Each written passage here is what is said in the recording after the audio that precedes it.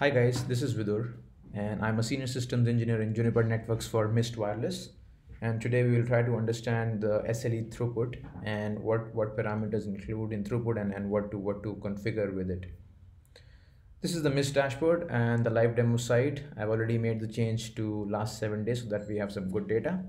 And I'm going to zoom in here so that we understand what we're trying to look for in this particular video. So we'll try to understand more about throughput and what these issues are and what these classifiers really mean.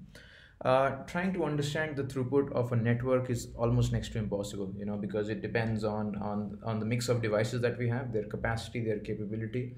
A .11n device, a .11g device, a .11a device, or a .11b device, they all have different values that they support or they can go up to, and that's pretty much the reason why it's kind of impossible to do that. And with Mist we're trying to achieve that. Okay, what it means is we're trying to capture the not the actual throughput but the theoretical throughput, which basically mean not the data rate or not the data that the client is sending, but the data the client could have sent in that time. Okay, based on its capacity and capability. So let me just quickly go to the hamburger icon here and click on settings and then tell us, and then come here and say what throughput is. We can define the goal here as 40 Mbps, or I can do a slider and change the goal to 20 or 30 or 60 or 80. So with this goal set to 40, all the clients, let's say this goal was set to 60 Mbps, for example. Okay, let's just set it to 60 Mbps for now. What it basically means is, so we understand that all the .11g clients can only go up till 54 meg. And of course, all the theoretically they can go up to 54 meg. The clients on .11ac and .11ax or .11n, they can easily surpass the 60 Mbps goal, and theoretically they are very much in the game, and they are going to pass this particular SLE. Now the problem occurs when a .11ac client goes across the street, sits in a Starbucks and drinks coffee, but still is connected to the Office AP across the street, right?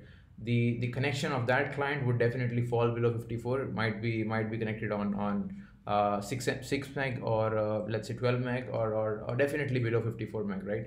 So that is what we are also trying to capture in this particular SLE throughput. Okay, so once this I'm going to move it back to 40 meg for now, and yeah, this is good. And let me go back, close this out, and go back to the throughput SLE. So the throughput SLE will obviously depend on a lot of things. Let's say these are the classifiers. Depends on basically the capacity of the client, the device capability, the coverage, and the network issues. I'll click on capacity. I'll see, this is pretty much what it breaks down into. These are the classifiers.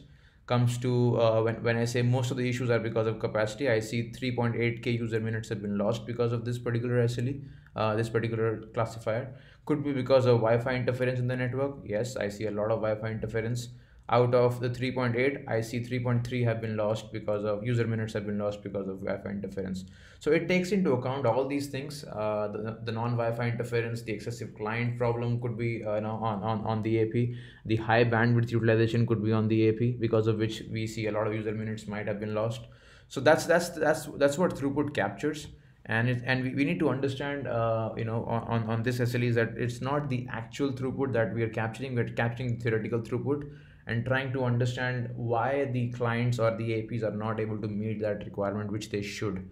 And and on the remaining issue and the client which are not able to do that, we do RC on that and actually show you what the reasons could be. So that's what we do in the throughput SLE.